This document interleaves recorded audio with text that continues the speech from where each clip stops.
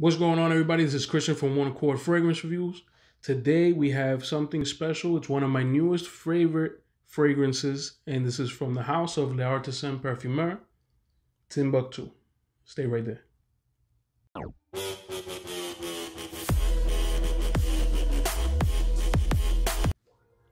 So, like I said, this is Timbuktu from the house of L'Artisan. This was from the perfumer Bertrand Ducheffer.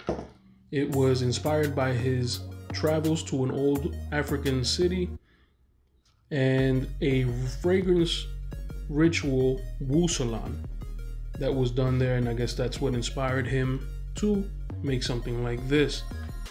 This is a very, very special fragrance to me right now, especially.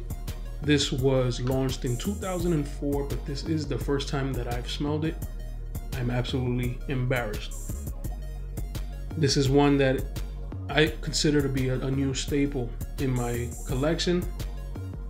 There is green mango, pink pepper, frankincense, papyrus smoke, African flower caro, caronde, and then the earthy vetiver that it has. But I consider the vetiver up front. That's the first thing you smell, is the earthiness of that vetiver and the green mango all the way up front. Then behind all of that, you have the smoke. Behind that, you have the African flowers, the pink pepper and all that. Definitely takes a back seat to the vetiver and the mango itself. Great fragrance.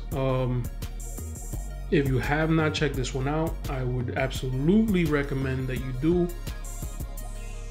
This bottle specifically I got from my boy Hood Sense on Instagram. He was one who always hyped this fragrance up, and for good reason, as I see. Once I smelled this, I had to have a bottle. He happened to have a 50 ml available. I drove right over to him and picked it up.